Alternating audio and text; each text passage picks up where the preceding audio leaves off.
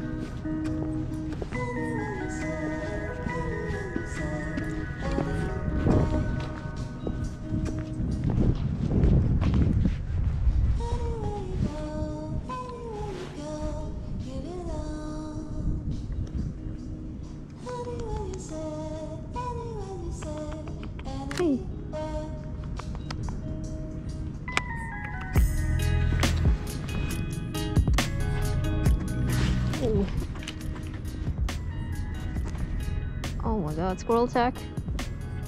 Pigeons, now squirrels. Oh my god, very trapped.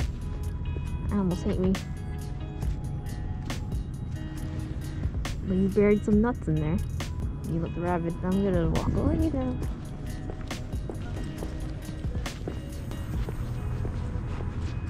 Oh, squirrel. Hey.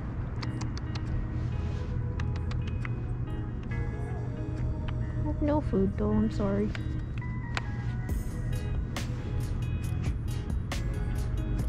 You care for a picture?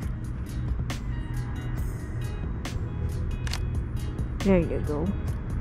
That was a cute one. Oh, another one.